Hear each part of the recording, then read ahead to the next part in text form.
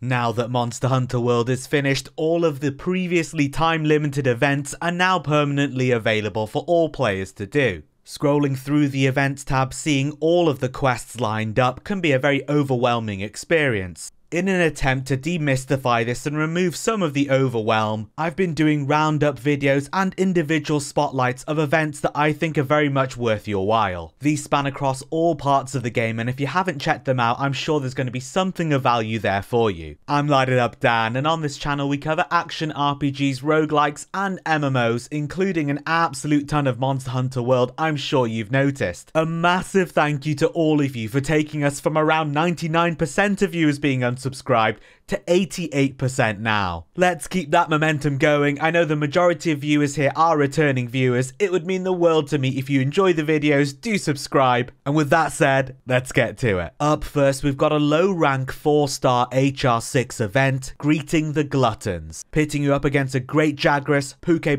and Paolumu inside the special arena. All three of them are actually there at the same time inside the arena waiting for you. There's not too much to say about these folks, not only because it's low rank, but because the actual monsters themselves are pretty straightforward. Keeping in front of them whilst a little bit to the side will see you avoid most of their attacks. Look out for the tail swings on the Pukes. Severing the tails too gives you an advantage in combat here. Paolumu's attacks won't be able to reach you anywhere near as much, and Puke won't be able to spew poison at you. I think it can still spit it at you though. Tenderize where possible, get wall bangs when the monsters aren't enraged, and use the traps of the special arena to your advantage. Once you're done gutting these gargantuan gluttonous goons, you'll be rewarded with a bunch of monster parts and some canteen vouchers. You can use these to guarantee that you'll get the food buffs applied to you no matter what stars they were on previously. Maybe not as useful as the gourmet vouchers, but still pretty good. Up next, we've got a low rank 5-star HR8 event, Kirin the Myth, pitting you up against 2 Kirins in the Coral Highlands. This time we're after commendations, and you can even do the Poison Posse quest if you prefer. Both events will earn you them. Kirin moves about a lot and can be a pain in the ass at the best of times. High Thunder Elemental Resist is going to be useful to negate a bunch of damage, and if you've got 20 or more, it'll also negate Thunder Elemental Blight. If you have 3 stun resist, the Thunder Elemental Blight's not going to do anything to you anyway. Having paralysis resistance can be pretty useful as well, because you can get paralyzed during this fight, and thankfully you don't need to worry about this monster's roars. They don't stun you in any capacity. Deal damage on the head when you can, go for the wall bangs, and tenderize the parts when you've got an opportunity, and given that there's 2 monsters, they will have lower maximum HP as well. This is also low rank, so you shouldn't really have too many problems. Once you're done grounding these Pikachu ponies, you will be rewarded with a commendation. Very valuable items that are previously only rewarded by doing the Zora Magdaros quest, which, you'll know, is a massive pain in the ass. Useful for upgrading all sorts of weapons, including the Defender's gear. Up next, we've got the high rank 9-star HR16 event, Keeper of the Otherworld, taking on the Xeno'jiiva in the Confluence of Fates. This is for high commendations, and you can also do a bunch of optional quests against Elder Dragons for these instead. Xeno's pretty fun though, so let's give this one a spin. In the first area, there are a bunch of pillars that are sticking out which you can hit with your slinger, and they will drop falling boulders on top of the monster. This is a great way to crack out a ton of damage really quickly, and give you a damage window opportunity to get stuck in. Tenderizing the parts when you've got the opportunity to is going to be really helpful to get more damage out. Focus on the front 2 legs and the head, all the glowing limbs basically, to crack out a ton of damage. When it is in the second area and it's flying around, don't be afraid to use your clutch claw to get up on there and just deal some additional damage. This will really help to ground the monster as well, so you can carry on with the fight. If you are in high rank yourself, this is best done in a group in my opinion, but it is very much a soloable experience as well, even if you are in high rank yourself. Once you're done stopping more Safi'jivas being made, you'll be rewarded with a high commendation. These are also used for a bunch of gear upgrades and are going to be super helpful. Next, we've got a master rank 1-star MR2 event, A Fish to Whet Your Appetite, where we need to capture 2 great wetfish in Wildspire Waste. You can find one in the body of water near the first camp at the beginning, and 1 or 2 in the central camp as well. I think if the giant boss fish is in the central camp one, there's a chance that the great wetfish won't be there, because I kind of ran into some issues with it. Either way, this shouldn't cause you too much trouble, and it shouldn't take you too long. Once you're done living the the minigame Fishing Dream, you'll be rewarded with a bunch of stuff, including some wet fish fin pluses. These immediately sharpen your weapons in one cycle and only have a 10% chance to actually be consumed. A super useful item to include in your regular item loadout. Up next, we've got the Master Rank 5-star MR19 event We Three Kings, pitting you up against the Kirin, Kushala Daora, and Teostra inside the special arena. As there are 3 of them, their HP totals will be heavily reduced, but it doesn't mean that they're not an enormous pain in the ass. I think we all know who we're talking about here mostly. Yeah, the Kirin's a bit annoying, but the Kushala, good god. If this event takes you ages to do, it's gonna be because of the Kushala. All the usuals apply here, friends. Your high elemental resistance is going to be very useful for the Kirin and for the Teostra as well. Kirin can be really dangerous and can paralyze you, so just make sure you're watching out for its attacks. Kushala's going to put wind everywhere. It's going to be an absolute nightmare. Do not use Rocksteady Mantle. You will get caught in the wind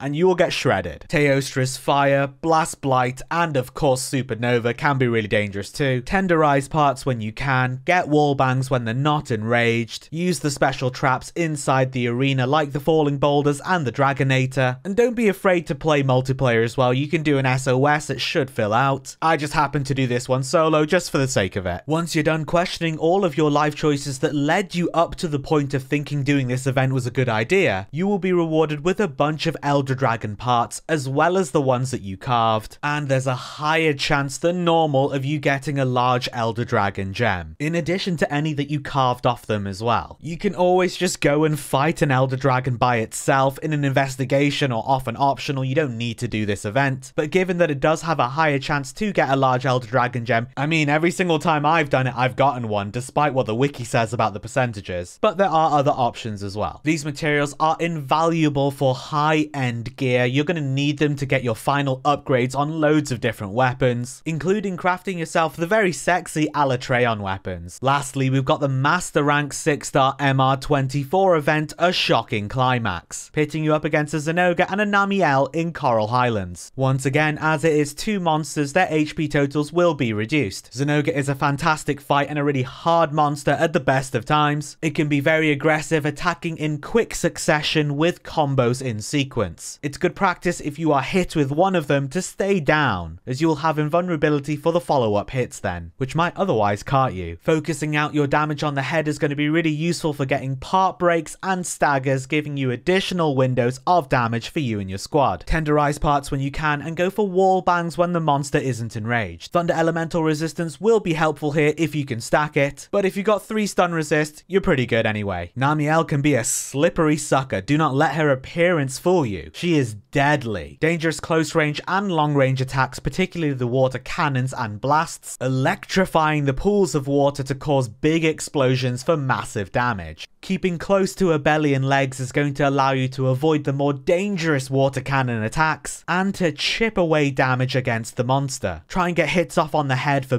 big stuns, big staggers. Tenderize parts when you've got the opportunity to, and of course go for wall bangs when the monster isn't enraged. Elder Dragons are no joke, but if you stay focused and watch your step, you should be okay. Once you're done blushing over the name of the event, you will be rewarded with a Unity symbol. Super useful for crafting a bunch of event gear, upgrading a bunch of event gear as well, including Dante's Devil Sword, the Final Fantasy XIV Dragonkin sect, and a bunch of stuff. It's just super useful. And that brings us to the end of this event roundup for really useful and rare components. I hope this was useful. Do let me know if I missed anything that you know is super useful as well. I know there's muscle monkey madness for gourmet vouchers and a bunch of stuff, but for 2 Furious Rajangs, I'm not sure that's worth it. And I'm also aware of A Farewell to Zenoga. We've covered that a bunch on the channel over here. That is just such an all-round super useful event. But anything else, let us know in the comments so we can all learn from each other. I would love to hear from you. As mentioned at the beginning of the video, you folks have done a fantastic job getting us from 99% of unsubscribed viewers all the way over to 88%. Let's keep that momentum up. If you do enjoy the videos here, do subscribe to the channel, and the Discord is open to the entire community, so come and join. We've got a Monster Hunter looking for group channel. Let's get some hunts in together. Thank you so much for watching, and until next time,